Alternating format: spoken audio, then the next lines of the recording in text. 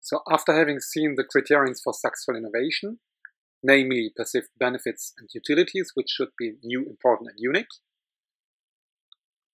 competition, compatibility of standards and technologies, standard construction and customer learning, barriers to competition, timing, network externalities, marketing capacities, service and personalization, customer involvement with co-creation, and finally, adequate targeting of opinion leaders, lead users, and early adopters in the different adoption cycles. We will see now the technology acceptance model, which is a model that integrates these different variables to summarize in an overall model that can forecast technology adoption and technology usage.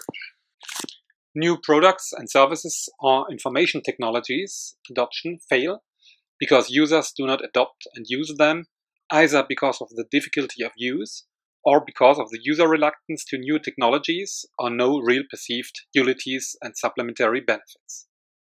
Thus, understanding the conditions and factors under which new tech products and services will be embraced by humans is a high priority issue. The technology acceptance models and other extended models have become well established for predicting new product service acceptance, usage intentions, behavior via mediating variables such as perceived usefulness, perceived ease of use. So let's start with the basic TAM model, the technology acceptance model, which is based on the theory of recent action. This theory suggests that when users experience a new technology, two factors influence their decision about how and when they will use it.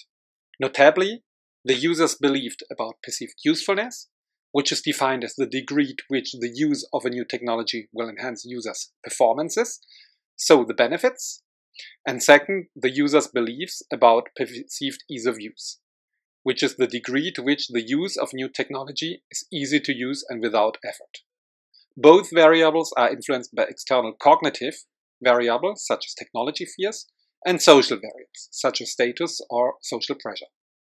So you can see the external variables influence perceived ease of use and perceived usefulness of the technology. And this then influences the attitude toward using the technology and subsequently by behavior intention to use the technology and finally actual system use. The TAM has been continuously expanded. The major upgrades being the TAM2, the unified theory of acceptance and use of technology. The TAM3 has also been proposed in the context of e-commerce and artificial intelligence with an inclusion of effects of trust and perceived risk on technology use. Venkatesh and Davis extended the original TAM model in 2000 to the TAM2 to explain perceived usefulness and usage intentions in terms of social influence, that is subjective norms, voluntariness, image, and cognitive instrumental processes, that is job or task relevance, output quality, result demonstrability, perceived ease of use. In the model, subjective norms are defined as an individual's perceptions that other individuals who are important to him consider if he could perform a behavior and use a given innovation. Voluntariness is defined as an extent to which potential adopters perceive the adoption a decision of the innovation to be non-mandatory, that is, based on his or her decision. Image is defined as the degree to which use of an innovation is perceived to enhance one's status in one's social system. Job relevance is the personal perspective on the extent to which the innovation is suitable for the job and brings benefits. Output quality is the personal perception of the innovation's ability to perform specific tasks.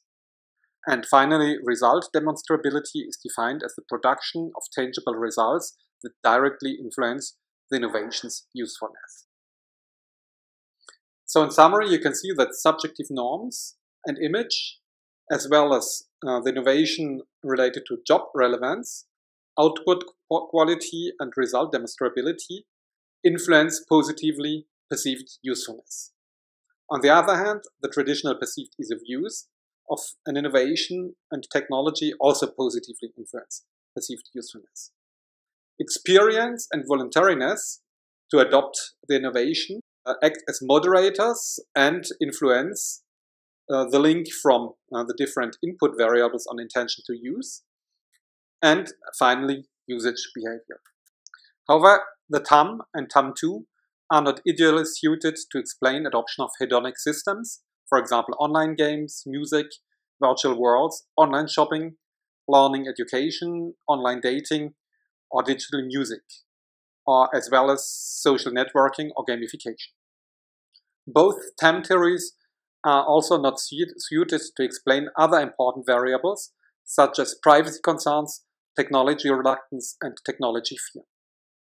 Thus, alternative models were proposed for these kinds of new variables, which fit to the e-commerce, digital platforms, digital applications, and all digital technologies of today. For example, in the unified theory of acceptance and use of technology, also called the UTAUT1 and subsequently the UTAU2, formulated by Venkatesh and colleagues in 2003, examines 4 key constructs to explain user intentions to use and technical innovation and subsequent usage behaviors, namely performance expectancy, effort expectancy, social influence, and facilitating conditions. Performance expectancy refers to the user's feelings of improved performance when using a new technology. It is constructed by perceived usefulness, task fit, relative advantages of the technologies, and outcome expectations of the innovation. It's similar to the perceived utilities in the TAM model. Effort expectancy refers to how a person believes that using the new technology would be free of effort.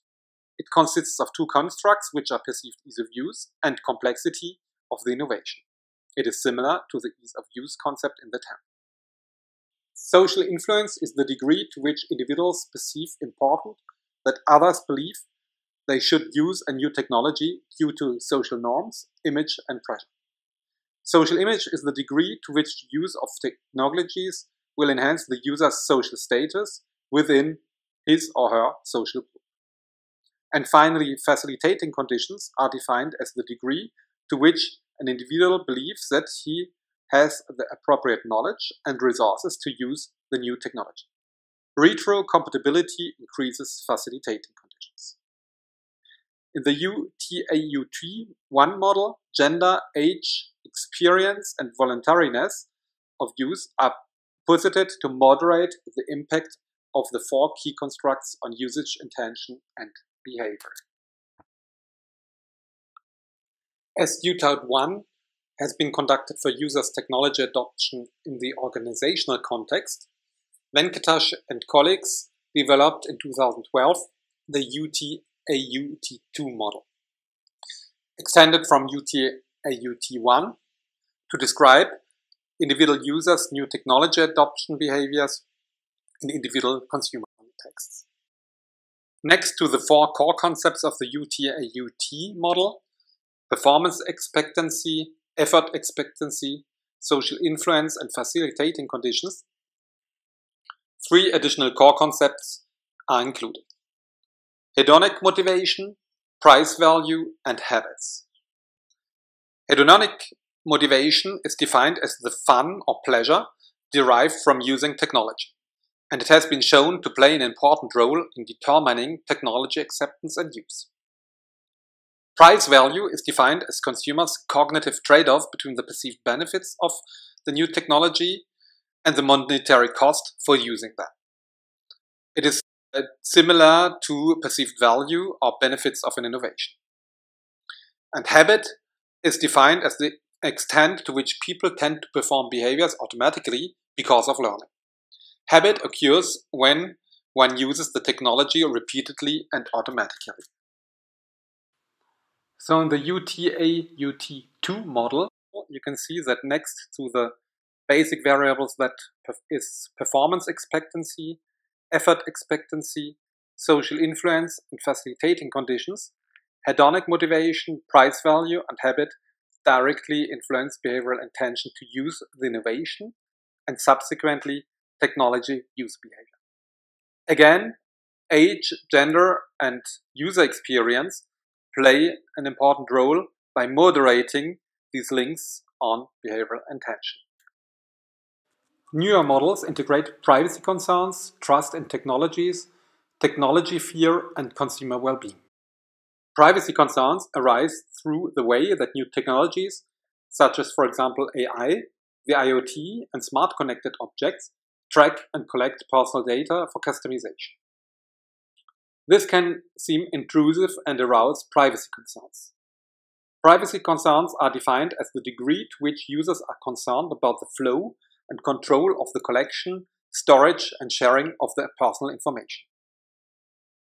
Perceived technology security refers to the perceived risks of new technologies themselves and how it might cause intimidation, errors, data attacks, accidents, or unauthorized access to user accounts that could harm users and their health.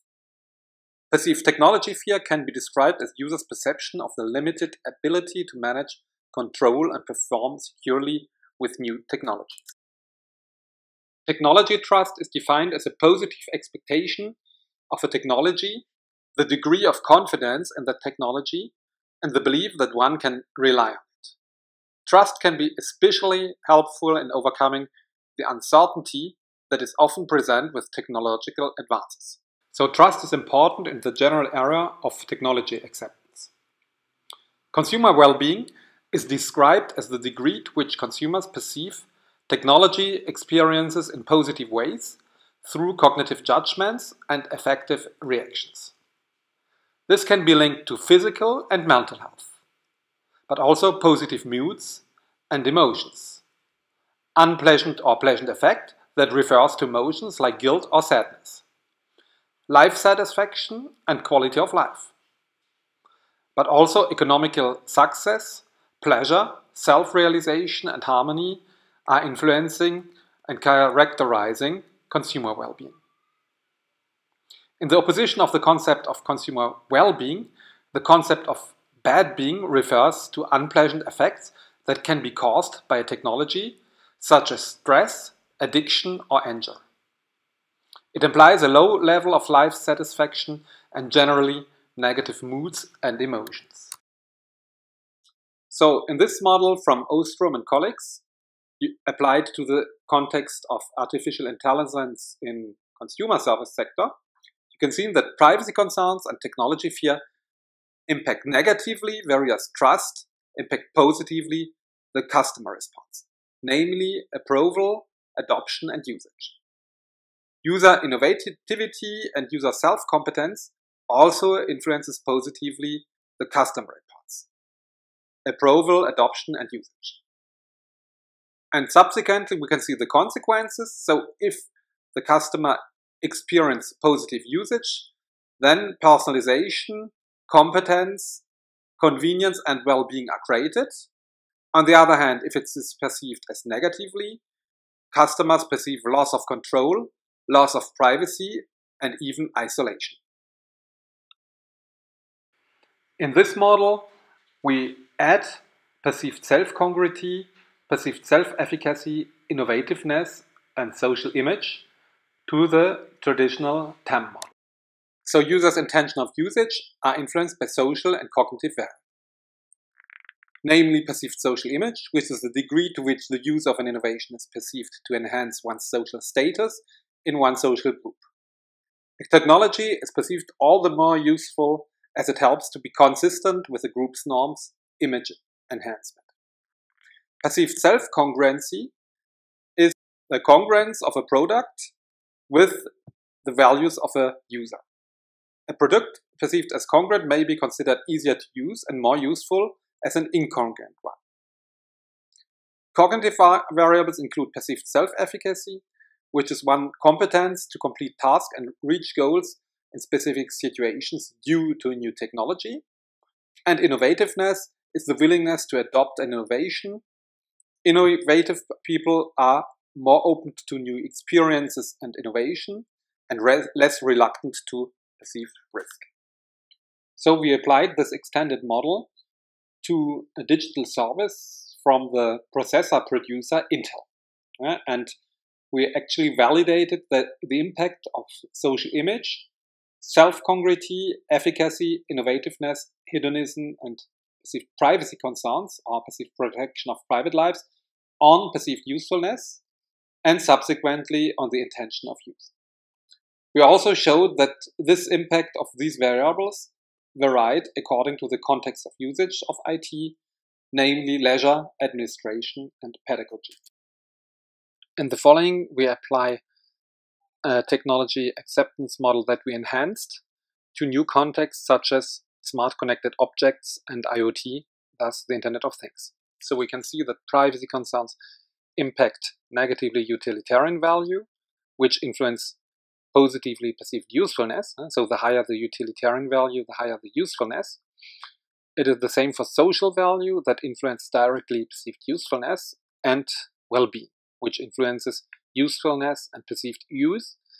All of them influence subsequently the final output variable use of smart connected objects. We see that trust moderates positively the impact of utilitarian value on perceived usefulness. In other words, the higher the trust, the higher the impact of utilitarian value on perceived usefulness of smart connected objects. We have also developed an extended acceptance model for the acceptance of a sleeping app. So we can see that utilitarian value, social value, hedonic value impact positively well-being, which in turn influence positively the adoption and usage of the application, and subsequently word-of-mouth attentions. We can see that privacy concerns, on the other hand, influence negatively well-being and negatively trust, which mediates in turn the relationship between negative privacy concerns on well-being.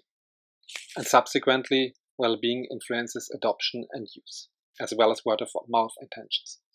User characteristics such as innovativeness and quantified selves positively moderates the impact of well-being on adoption and use of the technology, as well as word-of-mouth intentions. And finally, we developed an acceptance model to a smart store. So again, we can see that privacy concerns have negative impacts on perceived well-being and intention to visit a smart store. On the other hand, perceived social image impacts positively well-being as well as the intention to visit. The intention to visit then subsequently positively influences the intention to buy. And we have innovativeness as a moderating variable. The more the user is innovative or more open to innovation, the higher will be the impact of intention to visit and intention to buy, and the impact of perceived well-being on intention to visit. Here we extend the UT-AUT2 model to smart home acceptance. So you can see that effort expectancy leads to higher performance expectancy. So the easier the smart home is to use, the higher will be the performance expectancy or the benefits perceived by the smart home. You can also see that social recognition as well as perceived hedonism, so the joy of the smart home, the hedonic aspects and experiential aspects have a positive impact on well-being. And you can see that finally negative factors such as privacy concerns and technology fear negatively impact trust. On the other hand, the higher the smart home has security, the higher will be also the trust. Subsequently, trust will positively influence behavioral intention of use of the smart home. So the more customers trust into a smart home, the lower the privacy concerns are. That is, that the data that is collected will be collected and used safely. The higher the security that will not harm the health of the user, and the lower the technology fear, the higher the trust, and thus, finally, the intention to use. We can see also that social recognition, perceived hedonism, impacts well-being, and the higher the well-being perceived, so mental well-being, psychological well-being, and health well-being, the higher will be also the intention to use. On the other hand, trust has a negative impact on bad being. So trust decreases bad being because bad being negatively impacts behavioral intention of use of the smart home, which is intuitive. And user innovativeness has a positive impact on behavioral intention of use, as more the users are open to innovation, the more naturally they're open to use a smart home. And on the other hand, a personal characteristic, uncertainty avoidance, the more users avoid uncertainty, the less they will adopt smart homes. So the lower will also be the impact of the model antecedents on behavioral intention to use a smart home. In the following, we apply the UT-AUT2 model to acceptance of autonomous cars. As for the smart home, we introduce effort expectancy as an antecedent of performance expectancy, but also social recognition and perceived hedonism. So the easier the car is to use, the higher will be also the usefulness or the benefits of the cars. The more it brings social recognition, the higher will be the benefits or the performance expectancy. And the higher the perceived joy or hedonism, the higher will be the performance expectancy. You can see also that social recognition and hedonism have a positive impact on well-being, consumer well-being. On the other hand, you can see that privacy concerns have a negative impact on trust. So the more the car collects and manages data, the lower will be the trust. And the higher the perceived technology security, that is, that the car does not harm the health of the user, the higher will be the trust. This is important, as everybody knows about the car accident with the autonomous cars, where a driver died. So perceived technology security increases trust into the technology, which in turn impacts positively well-being, but also behavioral intention to use. And well-being, as well as performance expectancy, impact as mediating variables between the antecedents, the benefits, the impact on behavioral intention. User innovative positively moderates performance expectancy and well-being on behavioral intention to use. In other words, the more the users are open to innovation, the higher will be the impact of performance expectancy as well as well-being on behavioral intention of use of the autonomous car. In this example, we adapted the basic TAM model based on perceived usefulness, ease of use on intention to use for chatbots. And we enhanced the basic TAM model by the service quality model developed by Parasuraman and colleagues in 1985. So we consider that tangibles, that is material elements of a chatbot, such as technical infrastructure, impacts positively perceived ease of use and perceived usefulness. The competence of the service provider, represented by the chatbot, has also a positive impact on usefulness. The reliability, that is, the more the chatbot is reliable in terms of information giving and information search, the higher will be the usefulness. The more the chatbot is responsive, that is, acts quickly in order to satisfy the information request of the user, the higher will be the perceived usefulness. The more the chatbot is empathic, that is, able to feel and individualize the relationship with the user, the higher will be the perceived usefulness, but also the trust. And the higher the credibility of the chatbot service provider, the higher the trust. So you can see that these service quality input variables or antecedents positively impact perceived usefulness as well as perceived ease of use, and credibility impacts positively trust. In turn, trust impacts positively intention to use. So the higher the trust, the more the customer or user has trust into the chatbot, the more he or she will reuse the chatbot. And the higher the perceived usefulness and the higher the perceived ease of use, the higher will be also the intention to reuse the chatbot. This model was tested with a chatbot of the traveling sector, a flybot, which searches information for flights users want to book.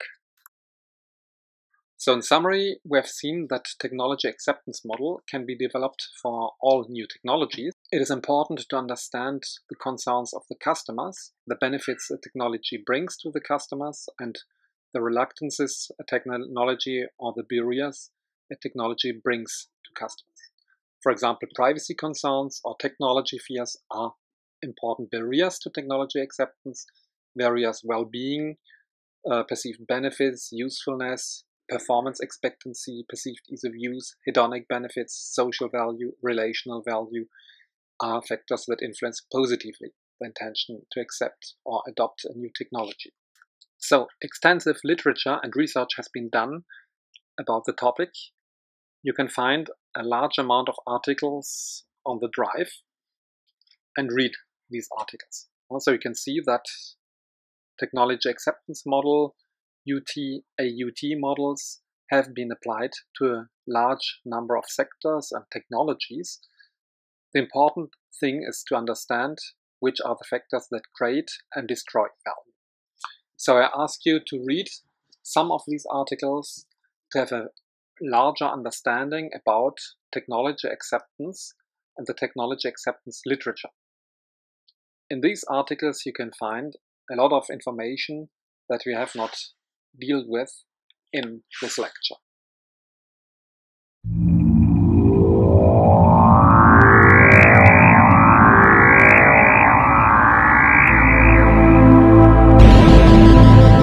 I feel the funky beat deep inside. The rhythm sets me free. I feel the funky beat.